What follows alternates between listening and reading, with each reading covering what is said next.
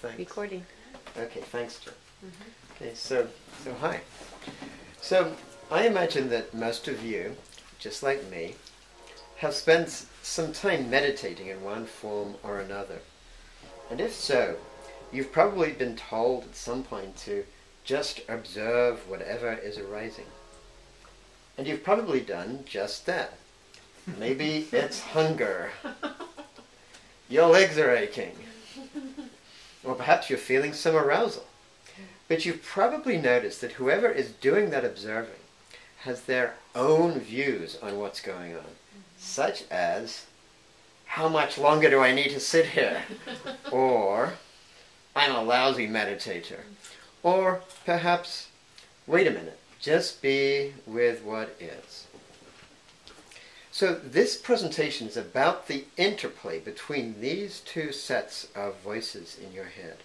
It asks, who is the observer? Who or what is being observed? What is the relationship between them? And why does it all matter?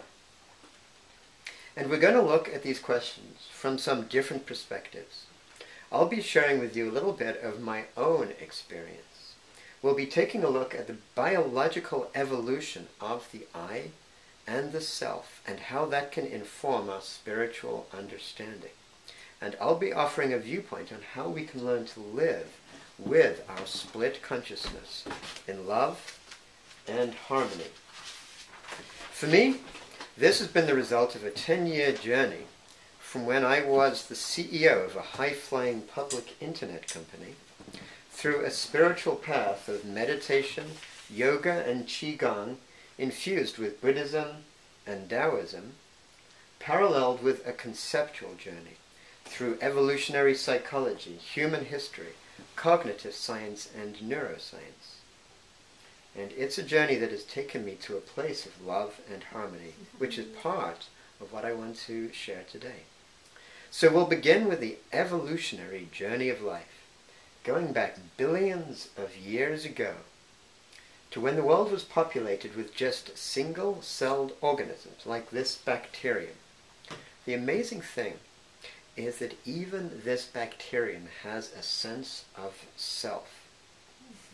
It can sense the environment. So if you put a little sugar in the water where that bacterium is swimming, it immediately turns around and swims towards that sugar. That bacterium knows what it likes. And studying that bacterium can help us to understand what are the truly essential elements of a self. A self needs a membrane that separates the internal from the external. It's aware of the environment. It absorbs energy and matter and organizes it for nutrition. A self is composed of self-organized processes that arise spontaneously. It makes value judgments. It demonstrates intentionality. It chooses what to do. And every single living organism that's evolved on this earth in the last 4 billion years has had a sense of self. From a starfish, to a slug, to a frog, a tree, a tiger, and a chimpanzee. They all have a sense of self. And as soon as she's born, a human has a sense of self too. But a human has something that no other mammal has. A part of the brain called the prefrontal cortex that's more developed in humans than any other animal. It's the prefrontal cortex, or PFC, that mediates those parts of our cognition that are uniquely human, such as symbolic thought, conceptualizing, planning, and creating abstractions. It's also what controls our physiological drives and imposes meaning on things. And there's something else that the PFC enables us to do, which we'll look into right now. Here's a little girl in the grass wondering, if I tell her my secret, what will she think of me? She's aware that the other girl has a separate mind, just like she does. That's a crucial human attribute mediated by the PFC that cognitive scientists call theory of mind. And meanwhile, that other little girl is looking back at her thinking, I should be taking better care of my little sister. She's applied that same faculty to her own identity and recognized that she has a self with a story attached to it, just like her sister. It's this faculty that led humans to evolve a separate I and self within our consciousness. Think of our sense of self arising from a swirling array of massively networked synaptic connections, like this picture, only 100 million times more complex. These are known as attractors, because while they swirl around dynamically, they remain attracted to a stable set of patterns. Now imagine these attractors bifurcating. So they now swirl around two different centers, intimately connected, but also separate. This is how the I forms separately from the self. As the leading neuroscientist Gerald Edelman puts it, it's only with the flowering of higher order consciousness and linguistic capabilities made possible by the PFC that a self arises that is nameable to itself. And that's what is required for advanced forms of self-consciousness and consciousness of consciousness. Jeremy, sorry, I think I zoned out for a split second. What did you say those green things are? So those are, think of those as attractors, like massively networked synaptic connections, like in our brain, in our mind, but like 100 million times more complex than that. And so one set of attractors, one set like forms their sense of self. But what we as humans do is these attractors bifurcate. So we've got two different sets of swirling neurons flowing around, like networks of neurons flowing around us, that are stable in two different places, completely attracted, totally part of the same thing, but also with two different centers. So this is just a conceptual metaphor. This is not supposed to be some neurophysiological Yes. illustration of something. Right, And when right. you say attractors, you mean attracted to itself? Well, they're called attractors because they're stable, and yet they're swirling all the time. But they're attracted to a stable set of patterns, which is why they're known as attractors. And that's like something coming from complexity theory. It's also to do with neuroscience. So it's like a metaphor, but it's also actually based on the actual way in which identity is created in consciousness. Let's come back to that. I don't want to interrupt your presentation, but I think Sure. you could do more with this to cap some punch. Yeah. Okay, great. Yeah. Let's come back to that at the end. Thanks. So, so that's what's required for advanced forms of self-consciousness and consciousness of consciousness. So we can think of the I as the emergent aggregation of all the narratives I tell myself, such as I am a teacher, or I am wondering what they think about me, or I am a mother, I am hoping to succeed in my life, I am a wife, I am going to get old and die someday. And that is the beginning of the relationship between the I and myself. So in the words of the brilliant cognitive linguist, George Lakoff, we conceptualize ourselves into two distinct entities that can be at war, locked in a struggle for control. It's something rooted deep in our unconscious conceptual systems, so much so that it takes considerable effort and insight to see how it functions. And that's what we're going to work on right now. Lakoff points out that this split is so embedded in all of us that we readily talk about ourselves as if we're two different people without even thinking about it. Consider these sentences. I let myself go in the dance. Or perhaps I found myself in dancing. We often talk about the I and the self in a struggle with each other. I need to pull myself together. I torture myself. I'm disappointed in myself. But I can also get along well with myself. I can feel proud of myself, at peace with myself. I can love myself, and even be at one with myself. So let's look a little deeper into how this all works. Well, I continually receive inputs from myself, such as sensations, emotions, feelings, drives, instincts, and thoughts.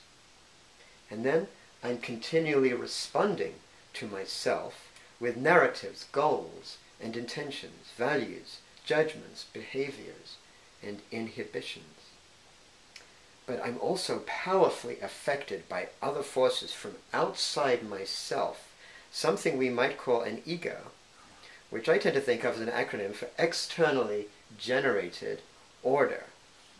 These external forces affect my narrative of who I should be and can take the form of religious values, social values, parental values, economic values, and cultural values. Together, these have the effect of driving the I further and further away from the self. So the relationship between I and myself gets to be more distant and tenuous, leading to the states we all know so well, where I'm disappointed in myself, I'm hard on myself, and I set unrealistic expectations for myself. In fact, we can think of that Buddhist term dukkha, or suffering, as a measure of the distance between the I and the self. So it turns out that managing the relationship between I and myself is the key to harmonious living. Taking inputs from the self with curiosity, trust, and acceptance, and giving back to the self kindness, intention, and love. But wait a minute. When we start talking about managing the relationship between the I and the self, who is it that's doing the managing?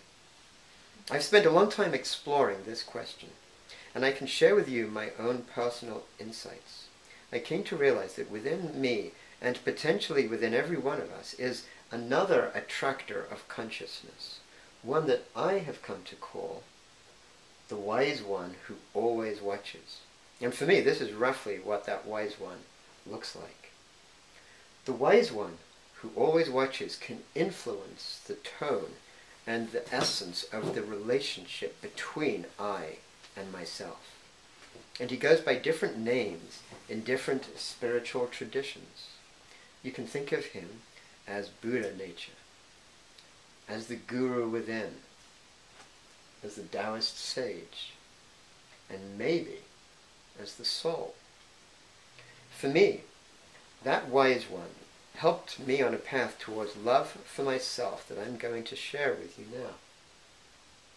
It's a path that begins with recognizing the gap between I and myself, and deciding to reduce that gap, which I can do either by changing the expectations I hold for myself, or changing myself to match my expectations.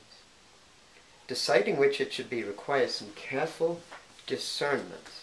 How many of my expectations for myself are created by values of the ego that aren't necessarily beneficial for me as an integrated organism? I need to carefully process these values along with what I receive from myself, and out of these develop intention. It's setting intention that is really the beginning of a spiritual path. And it's very important at this stage to recognize the difference between setting intention and setting goals for yourself. When I have a goal orientation, I will inevitably maintain the distance between I and myself. I'll keep asking, am I there yet? Why not? Why don't I make more progress? I can't wait until I'm no longer whatever it is in your case. Here are some examples of what I mean by goals. To find a loving relationship, to overcome my inner conflicts, to achieve enlightenment. All admirable goals, but all focused on a destination. Now here are some examples of what I mean by intentions. To be more in touch with my body, to calm down my inner conflicts, to feel more at peace with myself. These establish a sense of direction. When you have goals with a destination, it causes you to focus on what you want to be, to reject what you already are, and to pay attention to your future target. It takes you on a journey of ambition. When you have intentions with a sense of direction, it causes you to nurture what is already in you, to embrace what you love in yourself, and to be present with where you are now. That leads you on a journey of discovery. So intention is a journey without a destination. And with intention, I can treat myself with kindness. With intention, I can trust the path that I am on. With intention, I'm able to enjoy the view my journey offers me, and recognize myself as the very best it can possibly be at each moment in time. Remember before that I had the choice between changing the expectations I hold for myself or changing myself to match my expectations? Well, on my journey of intention, a new alternative arises. To recognize that deep down, I already am the person I really want to be. So that I, and the wise one who watches, can truly become one with myself. A journey that begins with intention can continue with kindness and sustain with trust, so that ultimately you can fill with love. Now sometimes you'll hear people tell you that you should spend less time on yourself and more time learning to love others. But here's what's so amazing. Loving yourself is what allows you to love all beings. That statement is not just true spiritually, it's also true in terms of neuroscience. Because when you love yourself, your body increases production of dopamine and oxytocin. This hormonal wash influences your response to others, so that instead of responding with irritation and anger, your mind-body naturally responds with compassion and kindness. In this diagram, that purple represents the flow of dopamine from its production deep within the brainstem all the way to flooding the prefrontal cortex with love. That's why, when you learn to love yourself, that love becomes available to all beings. And when you love yourself unconditionally, that love just overflows to all other beings. But as we all know, life is not one fixed state of affairs. There are times when you are one with yourself, and times when you are not.